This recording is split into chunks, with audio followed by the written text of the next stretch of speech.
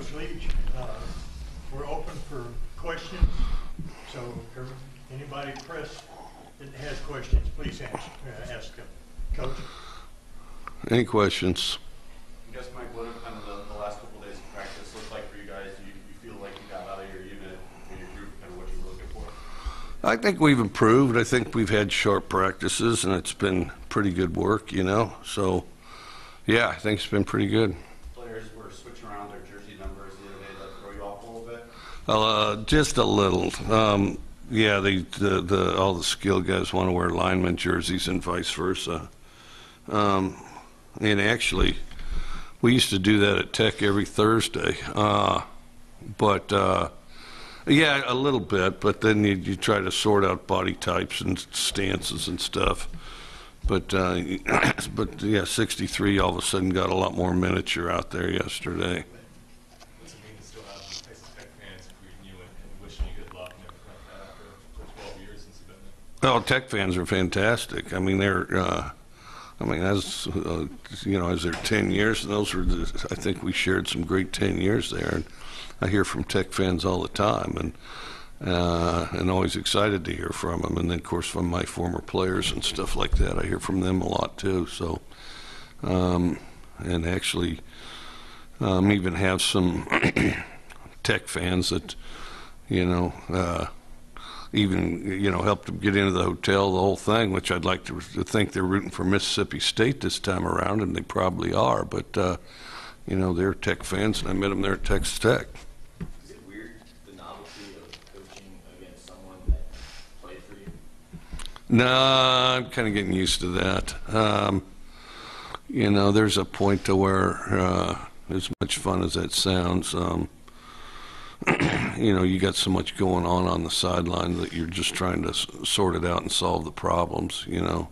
There's a quick hi, how are you doing before the game starts, but I'm trying to think as far as well, there's a number of guys that played for me that are out there coaching too. I lose track, but a lot of guys that work for me or played for me. What do you remember about Sonny as a player? He's a good player. Came in as a walk-on from Snyder, which is right down the road, and just continued to practice. Made himself a good player. Really threw a great fade route. You know, just progressively improved, and I mean, just kind of did what he was told, followed the recipe, and got better and better, and of course became a starter. So.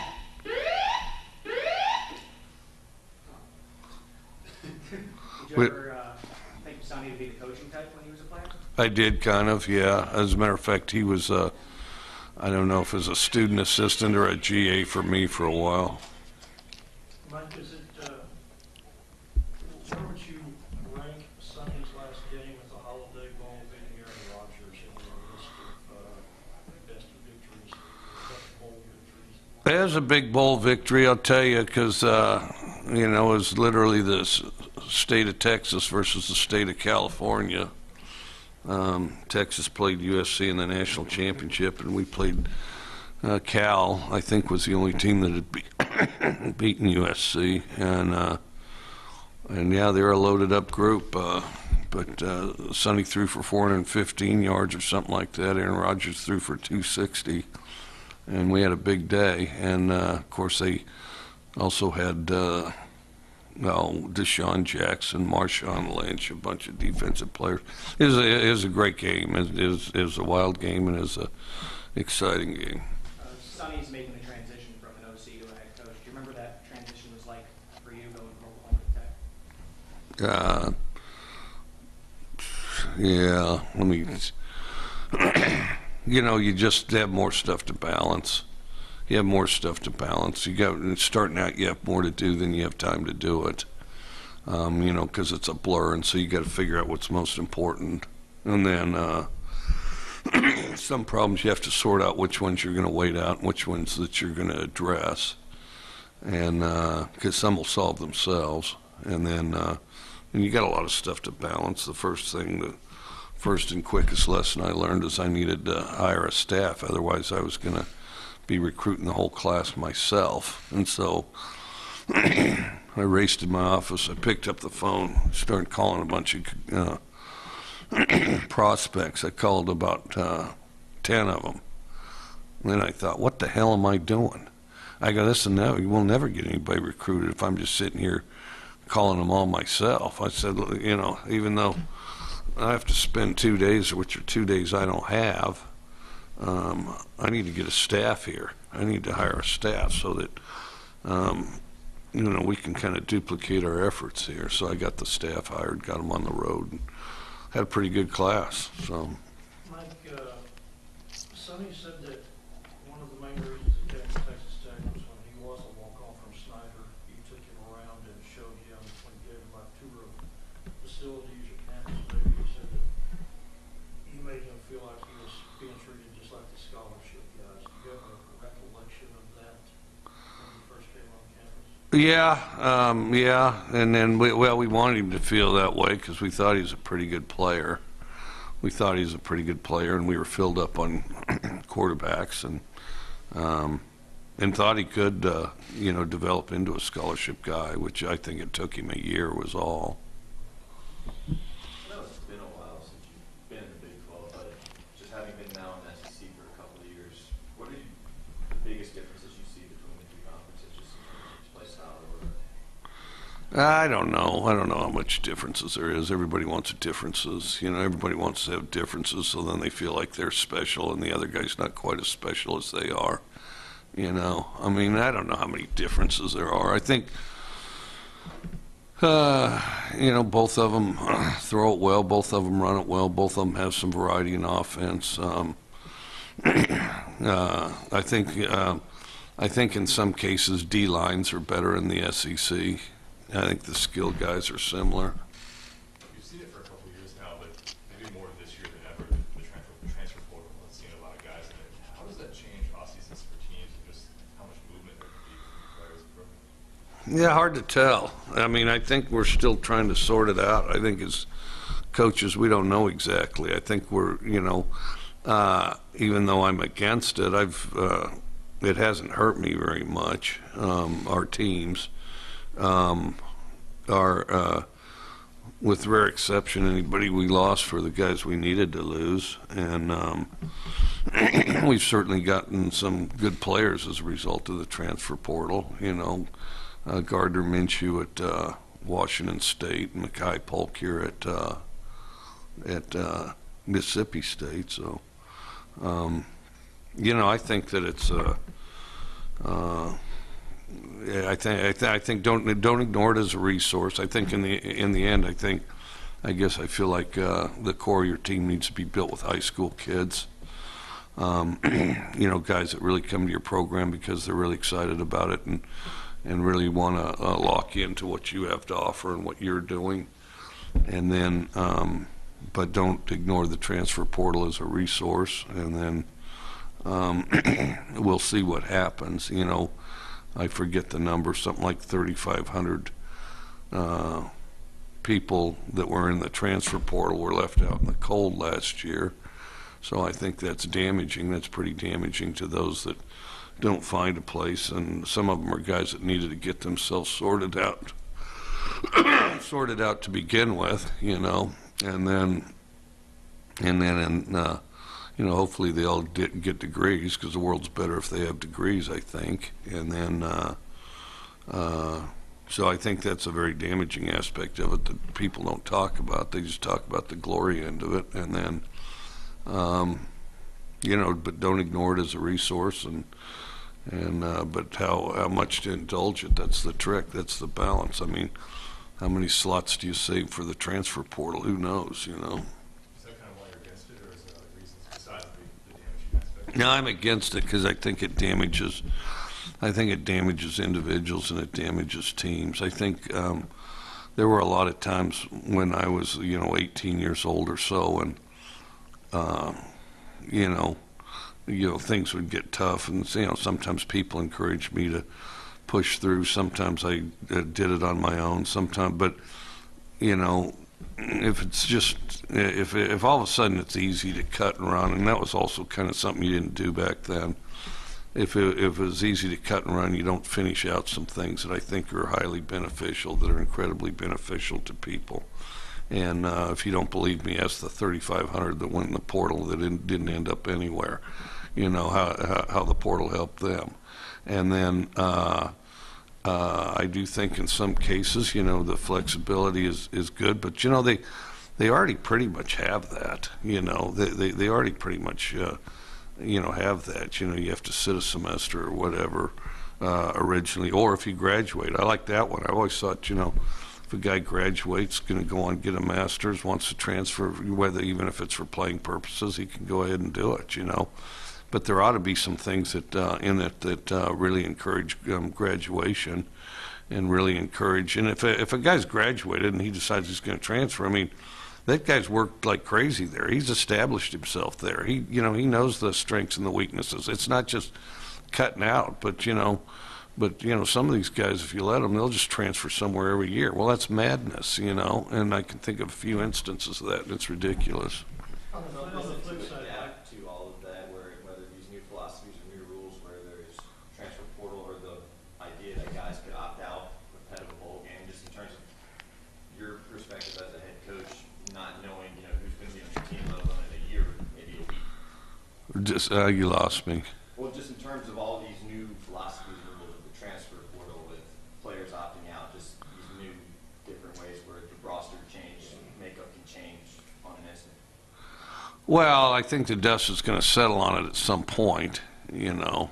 I've mentioned before, I think opting out is ridiculous, and, you know, contrary to what's been said, no, I offered to stay for every bowl that I was a part of, and then, you know, but a coach is, and if you don't believe me, ask Sonny right now, a coach is busy as can be going off somewhere to be a head coach. A guy, quote unquote, preparing for the NFL, he's not doing anything.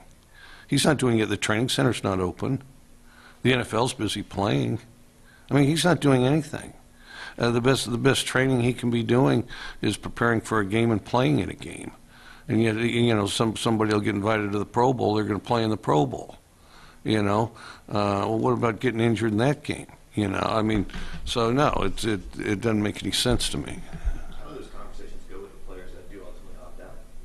Not short. I mean, you know, I tell them what I just told you, and then, you know, they go ahead and do it, and then off we go. So, you know, you move on with the guys that are there. So. Did the Leach chief make the trip with you guys, and do you have any update on how he's doing?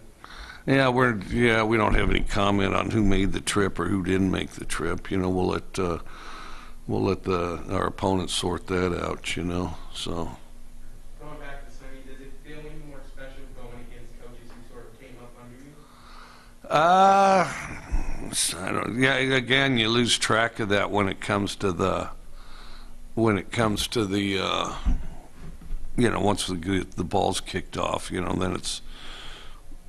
You know, it's like. I don't know. I was going to say a really intense video game, although then occurred to me I don't play video games. Yeah, you know, just kind of this really intense, because, you know, on the best sideline, on the best football sideline, it's organized chaos, you know, I mean, because people running everywhere, doing this, doing that, you know, and because there's so many moving parts, and so along with that, a lot of the sentimentality goes right out the window, because, you know, that's overtaken by, you know, what the hell did the right guard do on this last play? I mean, where was the receiver? And then did that safety roll down, or did he stay back? I mean, are we still having trouble with that defensive end? Yeah, I mean, it just gets all into a mishmash of trying, and then you do it all within 25 seconds, try to attack, you know, what the other guy's doing, so. I mean, are there any shades of you in some of those guys, Sonny in particular, when it comes to their play calling? You know, I'm too close to the fire to really say on that. I've heard people say that about, you know, some of us, you know, or like somewhere how we talk, or the slang, or the, you know, just the vernacular or whatever. And I can't say they're wrong. I'm just, you know, I mean, you know, some of that stuff, I'm not even aware that, you know, if they say, yeah, they're a lot like you, they probably are. I mean, I'm not, you know, I'm not keeping close track on some of it, you know. Is there anything about Texas Tech that sticks out to you that might challenge you guys tomorrow? They're explosive. I think the whole thing at Texas Tech will, be challenging. I think they're a good explosive football team. I think they, and well, I had a hand in building this. I mean, it's a kind of a tough, never surrender mentality, which I'd like to think I had a lot to do with elevating that. And then, and those players that I had the pleasure of coaching, the coaches I had the opportunity to coach, and no, I mean I don't think it's going to be easy. I think they're tough. I think they're not going to quit, and I think they're explosive. So, kind of like the question earlier about, not sentimental, but going up against a coach that you coached for, a team, a program that you just said you kind of elevated. Anything about that you're going to be thinking about or have been thinking about?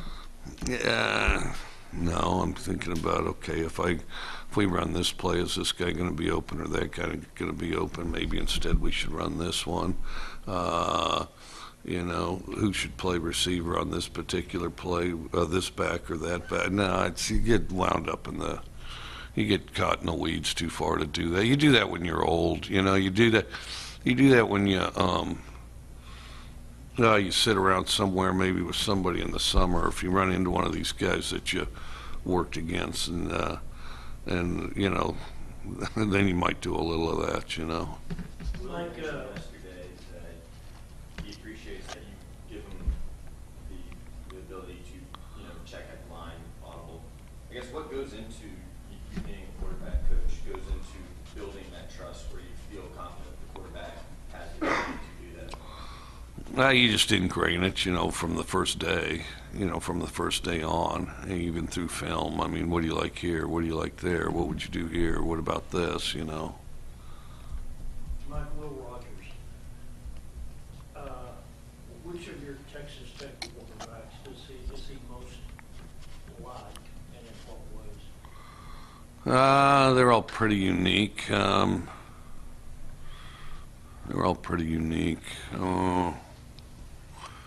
Well, he's a lot like Graham from the standpoint he had the ability to play early, and his father was a high school coach and knew a lot about offense and liked throwing the ball, so already had a good knowledge base and already had a good ability to watch film. And in Will's case was out of necessity forced to play early because it's not exactly my favorite thing to play a true freshman, but I did anyway. And I didn't have a choice, And then, but ready to play early, and he keeps getting better too. Hey, Mike, just a local question. Just how are you guys liking Memphis so far? They got it a couple days ago. It's been great. It's a deal where you could have a lot of fun in Memphis. If you weren't preoccupied with all the the practice and whatnot. But Memphis is right up the road from Starkville, so I've kind of been mapping it out. Maybe spend about 4 days in the Peabody, check it all out. Go to all the stuff that I didn't really have time to do this trip, but Going back to Will, I guess, what have you seen from him this year that's been the biggest improvement, whether it's on the field or just maturation? Well, I mean, he does a great job in the locker room. He is never one of those guys. I'm a young guy. I'm afraid to talk. I'm afraid to say something. He was never like that. And so then I think he got people behind him very quickly. I just think altogether he's getting, you try not to have a quarterback with just a glaring weakness or even a player. You just try to avoid guys that have totally glaring weaknesses. But then you want to just sort of improve things overall, just, kind of improve them one brick at a time. And I didn't feel like he has glaring weaknesses. I think his feet are getting a little quicker. I think the ball's coming off his hand a little faster. I think he can throw it a little further. I think he's improving and quicker with these reads, but I think he's a work in progress on all of it. You've been to quite a lot of bowl games. Where does this trophy kind of rank compared to some you've seen? Do you think you're be able to lift that up if you win? I don't think I can lift that thing up. I don't know. I could practice. I'll definitely have to have a guy on either side, I would think. I mean, it looks heavy anyway, and I don't think they're giving out a plastic trophy because there's one in my office it's actually got that thing in it. So I rang it a little bit, to see if it would actually ring. I didn't want to crack it, because historically it cracked. And then, but it'll make a little bit of noise for you. From your historical studies, how much more do you know about the Liberty Bell than maybe the Lincoln?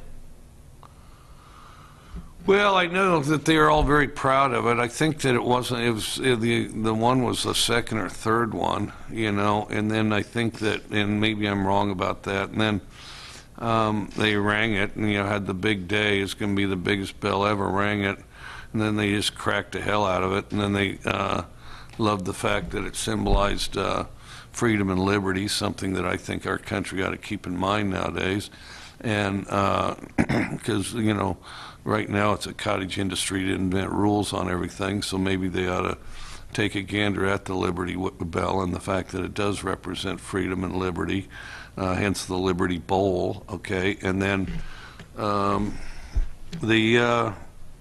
but despite the imperfection, it represents something that was very important to our country, and so it's withstood the test of time. Mike, in Texas Tech, you're going to be facing pretty much a redshirt freshman who's had about 3 starts under his hand in his first bowl game. What have you seen out of Donovan in this one? He's kind of a dynamic guy, has pretty quick feet, can spit the ball, out of his hand, that type of thing. I think he's gonna be a really good player. I think he is now, and I think that, he's gonna get more and more experience and build on that. Do you try and rattle a guy like that who hasn't played at this level in his college football career yet? We try to rattle all of them. I mean, we try to rattle all of them, try to hit them too, so.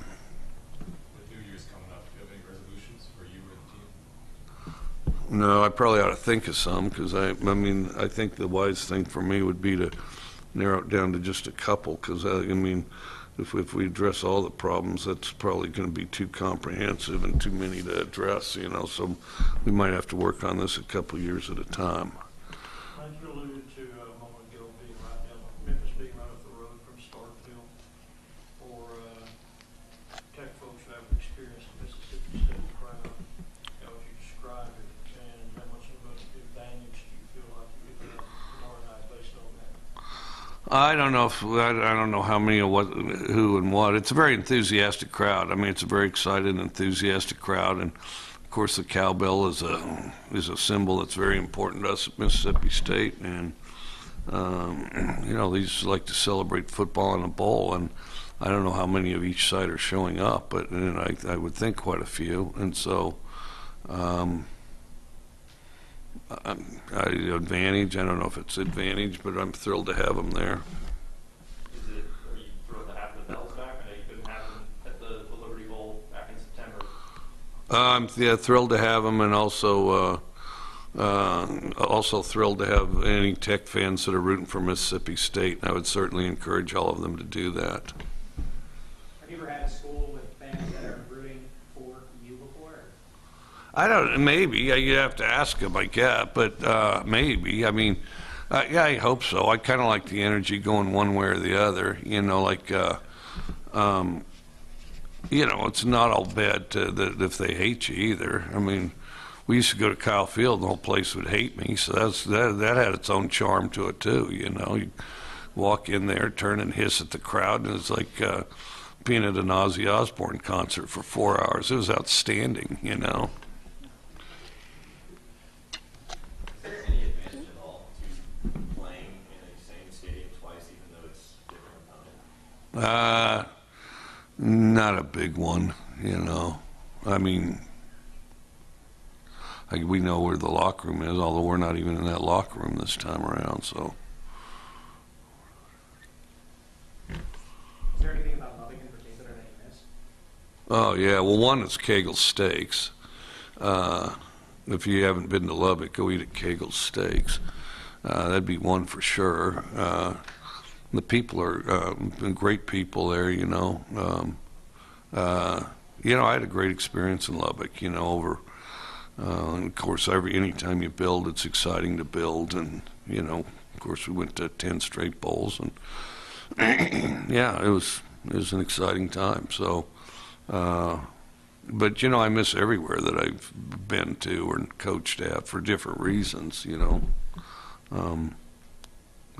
I haven't been anywhere that I have negative memories of or that I wouldn't want to go back to. I thought they were all pretty exciting for different reasons. And but the biggest thing generally is the people, because people are pretty good people everywhere. I mean, well, I guess in Lubbock there were 4 bad apples that were determined to cheat me out of my salary. I mean, we know about that, but and the other 4 years on my contract, and then continue to hide the documents illegally. But short of that, I mean, I thought everybody was great, you know. I know you said this doesn't feel personal, but is it sort of a revenge game for you? Well, but I don't have anything against Texas Tech per se. I have the utmost respect for their team, and their fans, their players, their coaches, you know. So, and then the other thing is, you know, I take a lot of pride in what we accomplish at Texas Tech. Is it draining to be in a legal battle for as long as it's been? Well, I mean, you'd rather not. I've been willing to settle this thing for a long time, but you know, you know, they don't seem to be willing to. So, you know, I think that's unfortunate. So I think all the people there are great, but you know, some of the leadership is, you know, they're at least when I was there, was very sleazy and slimy and dirty, and oh, yeah, and I enjoyed naming names on it too, and which I might as well, but yeah, they all know who they are, and the Tech people know who they are too. So, I mean, we should get this thing settled. They should pay me, and you know, we should all celebrate, you know, achievements together. But that doesn't seem to be, you know, what they have in mind. And you know, they talk about they had some investigation or something. They never had an investigation. They lied about having an investigation, and then they won't produce the documents to prove they had an investigation. Well, it just goes to show you how Kent Hance and some of his little cronies, how sleazy those guys are. And so let's go ahead and see it. And of course, it's going to illustrate they lied to the fans and everybody else. So, and then they continue to hide documents on everything from sexual assault and everything else. So, you know, the leadership of anywhere that categorically and that hides documents that the public has a right to see. Well, think about that. And it's really a shame, because the good people in Lubbock, Texas and West Texas deserve quite a lot better. So. You said 4 bad apples. You're referring to. You said 4 I may do it in some other setting. I have for years, and I could give you another copy of my book. It's all in there, you know. And the funny thing about it, I wrote the book Swing Your Sword, I don't know, years ago, and then you know, I'm thinking Moral Uncover and stuff like that, where I talk about the departure from Tech. Every bit of it's true, 100% true, and nothing has changed in either direction on it. How about that? How long are you willing to fight this as technical? Thank you, Coach. Forever. Why not? I mean, what do I got to lose? You know, I don't have anything to lose. I mean, they cheated me out of $2.6 million plus 4 years remaining on my contract, and I think settling for 2.6 is very generous on my part. And then the hiding of documents becomes even more disgusting, because you know, that shows a level of corruption. So you know, I mean, I wouldn't even rule out some you know, criminal prosecutions on the thing. I mean, we'll see how it unfolds. The first thing they teach is never be your own attorney. That's the first thing they teach in law school, which I think is pretty good advice. All right, thanks, guys. All right, thank you. Let me ask you one question. Yeah.